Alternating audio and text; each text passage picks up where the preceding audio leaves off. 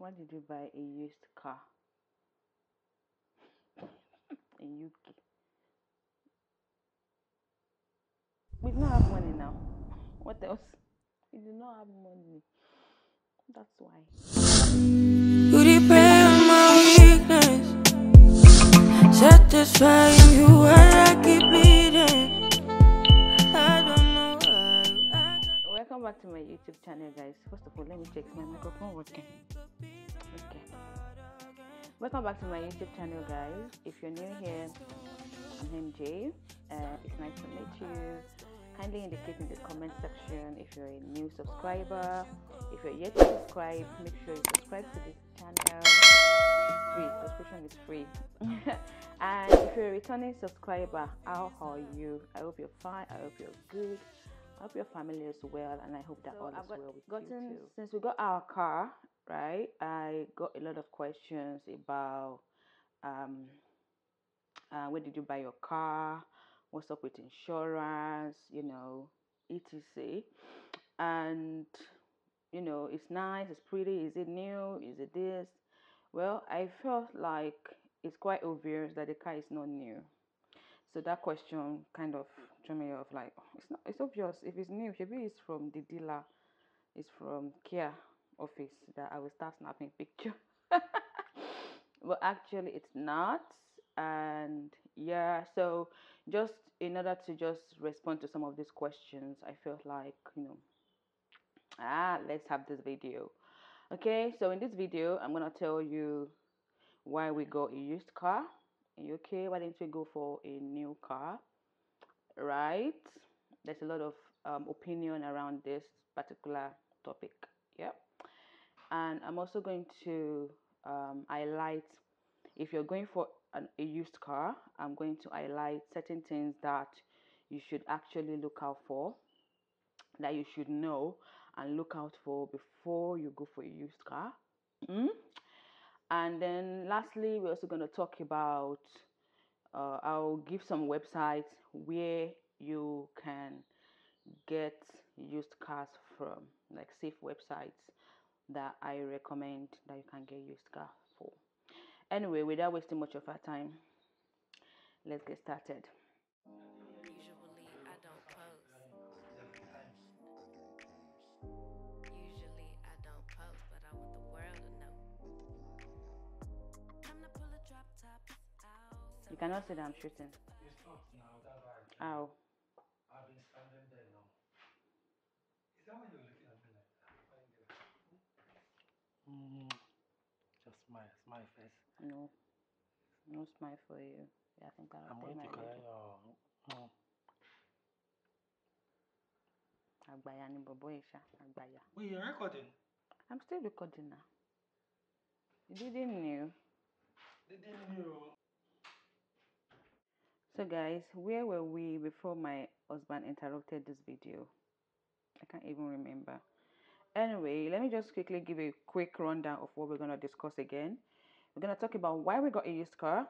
Secondly, we talk about what you should look out for when you're buying a used car, in the UK. I'll give you top 5 recommended websites to get a used car if you're interested in one. And lastly, we're going to talk about the important things that you need to do immediately after you've purchased a used car. So let's get right to it. Number one reason why we got a used car is because that is what we could afford at the moment, and it's just reasonable. My husband just moved to the United Kingdom to join me in January. We're newly wedded. We spent a lot of money on getting married, even though it was a very simple wedding. And also on migration, coming to the United Kingdom to practice as a doctor is not a joke. It's a lot of money involved, right? Relocation is a lot. And when we got here, we had to again, move to a new location because I got a new job, which has been a lot on us. It's barely settled, and I kind of felt like it's only reasonable at the moment for my family. When we got here, where we're coming from in London, transportation was easy. As a matter of fact, if we were still staying in London, we would not be getting a car yet because it's an additional expense on the family at the moment. So that's one of the reasons, right? Coming to this place in Northampton, they the transportation system or the links are just not reasonable. Imagine driving to my hospital is about 5 to 7 minutes, but taking a bus, right, or walking is about 25 minutes. Same thing, taking a bus and walking. So I mean, just to make life easy for us, we're like, we had to buy a car. That's the reason why we had to even buy one at all. Old or new, we couldn't afford to do that at the moment. It's only reasonable to get what we can comfortably afford, and we can comfortably maintain as a family. All we need is something that can take us from point A to point B, and that's exactly why we got a used car. Number two reason, which I already literally mentioned, is that we urgently needed a car. Like, it was pretty urgent for us to have a car right now because of the Mercy Transportation link in Northampton. Three reasons why we went for a used car again is because, of course, it's less expensive, so the insurance policy or the heavy insurance payment is lower. Okay, we are first-time drivers in the UK, the two of us. My husband, to answer the question that asked about what kind of license are we using, my husband has got an international driver's license from Nigeria. I have got a provisional license. Although I've taken my practical, but because of the whole movement and getting married and everything that happened towards the end of last year, I had to move my examination, my practical driving examination, right? Yeah. So we are both new drivers, and because of that, that impacts heavily on your insurance. Okay, so the amount of the car model, the brand of the car, they all impact your insurance. Okay, so we cannot afford to pay extremely expensive insurance. Yeah, because the more expensive your car is, the more expensive your insurance, especially if you're a first-time driver. Currently, our insurance is about £150. Yeah, because of two drivers on the insurance. Okay, two new drivers on the insurance. And then lastly, we cannot afford adding loans to our bills right now, which is quite similar to what I have discussed in my first reason. We just cannot afford it. If you're buying a new car, we cannot. It's not reasonable that we'll take £40,000 cash down or £50,000 cash down to go and buy a car. No, we cannot afford that. Yeah, so we would want to do finance, right? So it means that we'll have to be paying certain amount out of our salary every month. Yeah, which for me is not reasonable. It's not a do or die affair. At the right time, you will do it. There's no pressure. Okay, the two of us are Benz lovers, but at the moment, it is what it is. Yeah. So now let's talk about the 5 important things that you need to look out for when you're buying a used car. Number one thing is the car brand or model. The car brand or model in this country that a lot of people recommend are like, of course, Kia, Toyota, Mazda, Golf, right? According to research and from speaking with other people, right? These car models are very, very low maintenance. They're low maintenance, they're affordable, and they have good resale value. Okay, so if you want to resell your car later, even though it's used, it's something that you will easily sell. Okay, even if it's a new car and it's of these models, you will easily resell them. Okay, so the first thing you want to look out for is the car brand and of course the model, because the model of the car also impacts when you want to resell it. Okay, and I feel like the older a car is, the older the model of a car is, the more likely it is to give you issues. So don't go for models that are too old, right? Something from 2010 upward might make sense. Our car model is Kia, and our car brand is Kia, and its model is, I think it's Vanguard 2013. That's the name of it. And so far, this car has been amazing. It's not posed any any issues for us. It's been fine and we're enjoying it. What you want to look out for is the number of users. How many people have used this car before you? And there's a popular saying or a popular opinion that the more the users, actually the better the car. So for instance, if you got a car and the car has had like say 3 users and they're selling it to you again, it means that the car is good. Yeah, for them to be able to sell it from one person to another, it means that the car is good.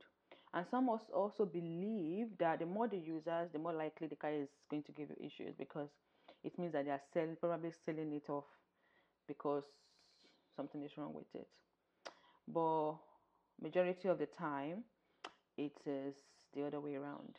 The more the users actually, the more likely, the less likely it is to give you issues. Okay, so you want to check the brand, the model, and you want to check how many users were before you. I think our car has had 3 users before us. So the third thing you want to look out for is the mileage. So the mileage is how long the car has covered. I mean, how long the distance the car has covered, and it's usually on the dashboard of your car. It indicates the mileage. I think our car is about 90. No, it's around 86,000. The mileage. On the drive go. But for us, is we most likely Obi takes it to work. It drops me to at work. We go shopping. We've not really been out of Northampton apart from when we went to get it. So we're good. Okay. So I think any mileage below 100,000 is reasonable. Anything beyond that, that car, be ready to sell it as soon as possible. But then sometimes it's about luck. Yeah, I've seen people that actually get cars that have more than 100,000 and the car is still saving them. So buying used car in the UK is actually more like a game of luck, to be honest. All those things are just things that you can do to at least be safe, right? And the fourth thing you should look out for is the car history, the history of the owner. Okay, has the car been in an accident? Why are they selling the car? You want to know these kind of things. Yeah, you want to know how many times something has been repaired, blah blah blah, because this sort of information can also kind of impact your insurance. Yeah, slightly. You want to know about the road tax, how much road tax on the car, or is there a road tax at all? So you want to know as much as possible about this car that you want to that is used, that you want to buy. And then lastly, MOT. MOT is full meaning, I think it's Ministry of Transport. So MOT is a test that you need to do on your car, and that checks the overall roadworthiness of that car. Roadworthiness in the sense that, is that car worthy to still be on the road? Is it worthy of still being driven? So you want to know the last time the MOT on this car was done, and it should be at least maybe like few months, right? At least few months for it to expire. Yeah, so that will tell you if they are running from something, right? So these are the things that you need to actually check out and look out for when you want to get a used car. The other things like the size of the engine, this and that, but all of these are minor compared to the other 5 important things that I already listed. Okay, so now that we have discussed these things that you should look out for, let me give you a list of websites where you can get used cars from. So, number one website that I highly do recommend, although our car is not from this website, yeah, our car is from a friend's uncle that deals with selling cars, gets the cars, can help you check out and this and that, right? And it was the one who got his car. He did not get it on any website. He got it from a direct dealer, a direct business partner that he knows. Okay, So that's another way you can do it. You can get it from people that you know, which is even safer, right? But there are websites where you can actually get used car and have guarantee over the cars, right? You can get your money back if it's not working in certain within certain period and you're not satisfied. So that's why these websites are safe. One is Auto Trader. So if you go to Google and just punch in the names of this website, they will pop up. So Auto Trader, you set your filter to what you're looking for, and they give you varieties of options, right? And another one is Car Gurus. Car Gurus is also a great option if you want to get a car in the UK, a used car in the UK. Another website is Cazoo. I've gotten I read a lot of reviews, good reviews about Cazoo, so I recommend it. So Auto Trader, Car Gurus, Cazoo. Fourth one is Car Supermarket. So if you go to Car Supermarket, you will see varieties. Like they'll give you different quotes, different things, different options. And lastly, We have Motor Point. On Motor Point, you can even sell your car. The cars are nearly new, they have great reviews, and of course, home delivery, like the rest of them, is also available. there are loads of websites where you can get cars in the UK, but make sure you do your due diligence by reading through reviews. And make sure that these websites are websites that offers you they offer you warranty or a cover kind of, because you're getting a used car. People also make use of Facebook. I mean, I've seen people who got their cars from Facebook. But when dealing with Facebook, you have to be very careful. They will ask you to, you're paying cash, of course, and you might not see that person again. And you won't be able to get your money back because it's cash. Okay, so some of them will tell you, and before we see you, drop a deposit. Scammer. That's calm. Okay, don't drop any deposit for anybody. Make sure you see the car, run the engine, you're happy with it before you drop any money. And usually you can tell them that you pay half in cash and pay the rest via a bank transfer.